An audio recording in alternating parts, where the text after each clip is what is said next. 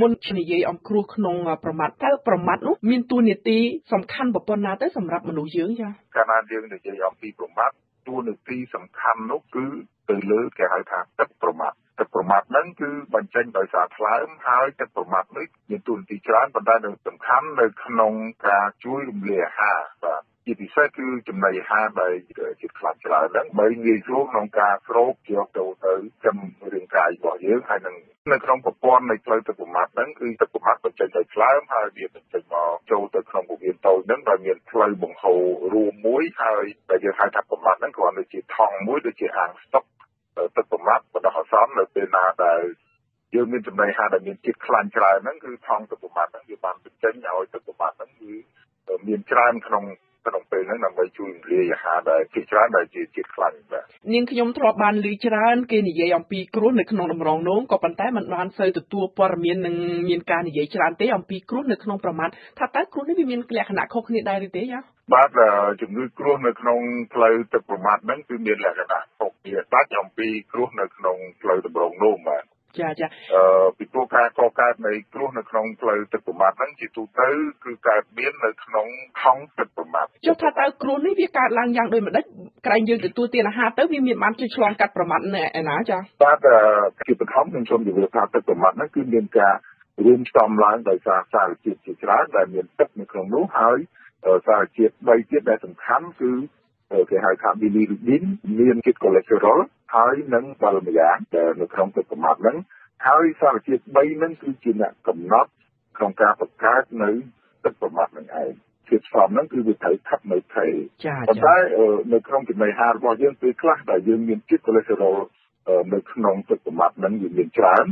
អញ្ចឹងវាធ្វើឲ្យមានថាពាក្យពីចុងនៅ composition ហ្នឹងឯងដូច្នេះវាធ្វើឲ្យមានការត្រូវការកកើតទៅជាគ្រោះបាទក្រៅពីនោះទៀតគឺដូចជានៅក្នុងប្រទេសយើងនៅក្នុងស៊ីវ៉ាវីហ្នឹងជាច្រើនយើងមានគេហៅថាអាំងសុខសុងគឺមានមេរោគមួយចំនួនដែល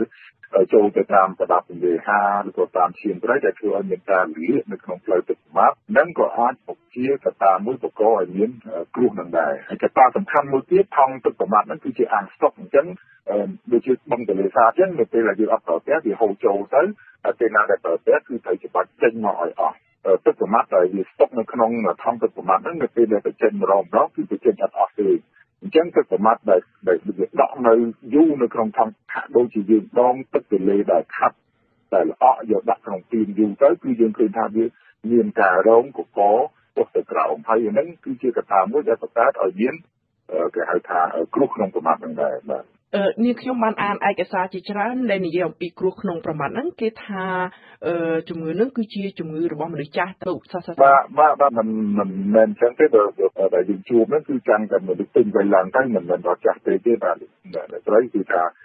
ចាប់ពីអាយុ7 8 10 20យើងអាចមានខ្លះប៉ុន្តែជាច្រើនគឺយើងឃើញនៅក្នុងកំឡុងអាយុប្រហែលជាខ្ទង់40ឡើងទៅព្រោះវាទៅតាមអាយុដែរអាយុកាន់តែចាស់ឈរមុខក៏កាន់តែច្រើនប៉ុន្តែពីទៅវិញគឺប្រមាណហ្នឹងក៏វា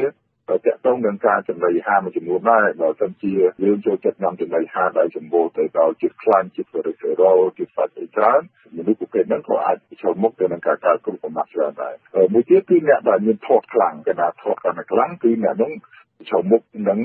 ការកើតមានគ្រោះប្រមាថដែរទៅវិញមានអ្នកខ្លះធាត់ហើយប៉ុន្តែចង់បញ្ចុះទម្ងន់ប៉ុន្តែប្រើវិធីក្នុងការបញ្ចុះទម្ងន់ហ្នឹងគឺចុះស្រកខ្លាំងពេកចុះស្រកលឿនពេក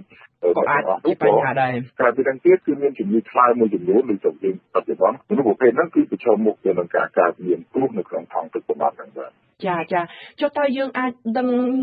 សម្គាល់អំពីអាការៈរោគសញ្ញានៃគ្រោះក្នុងប្រមាថហ្នឹងបានដោយវិធីណាចាបាទ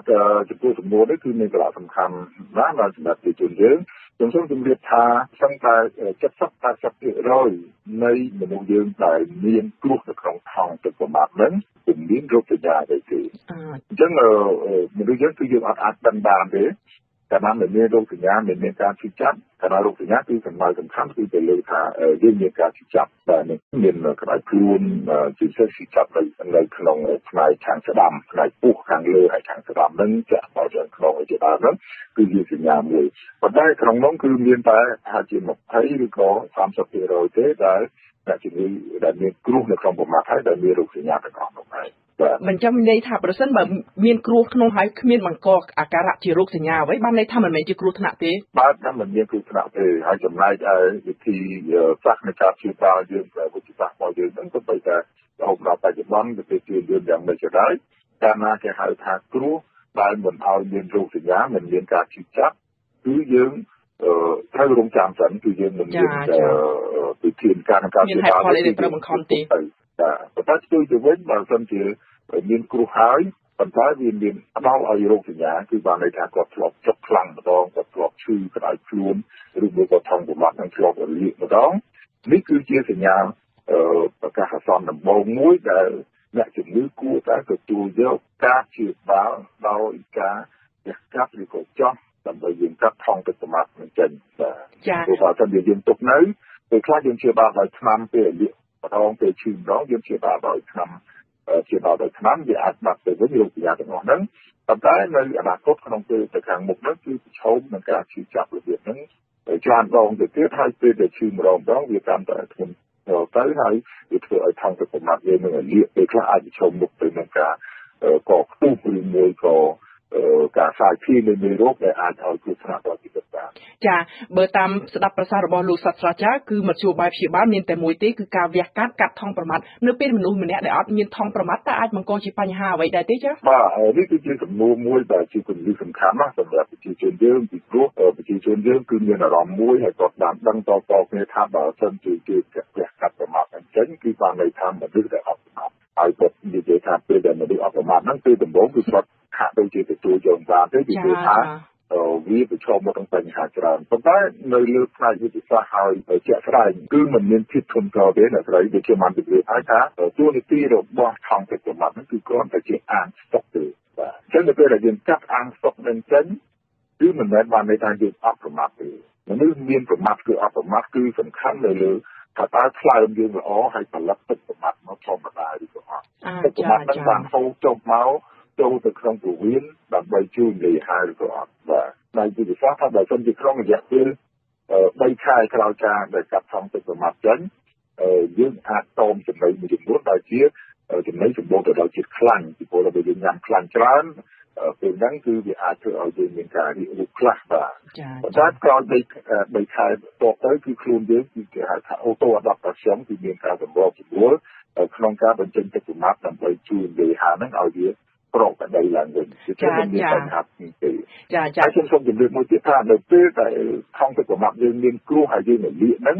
ពេលហ្នឹងសមត្ថភាពនៃការຕົករបស់ថង់ទឹកប្រមាថហ្នឹងវាបានបាត់បង់មុខងារនឹងរួចទៅហើយអ្វីដែលសំខាន់គឺថាយើងទុកនៅគឺវាជាទីកន្លែងមួយដែលដល់ឲ្យមានការសាយភាយនៃរោគហើយធ្វើឲ្យអាចគ្រោះថ្នាក់ដល់ជីវិតទៀតបាទនាងខ្ញុំសូមបញ្ជាក់ដោយខ្លីមួយដែលថាប្រសិនបើយើងកាត់ថង់ប្រមាថនោះចេញទៅមិនមែនបានន័យថាយើងអស់ទឹកប្រមាថដើម្បីទៅជួយរំលាយអាហារបាទត្រឹមត្រូវអ្នកស្រីបាទទោះបីយើងកាត់ថង់ទឹកប្រមាថហ្នឹងចេញប៉ុន្តែជាមធ្យមគឺមនុស្សយើងម្នាក់ក្នុងមួយថ្ងៃ24ម៉ោងគឺថ្លើមបានផលិតនៅទឹកប្រមាថហ្នឹងគេហៅថាវាឡើងគឺចំនួន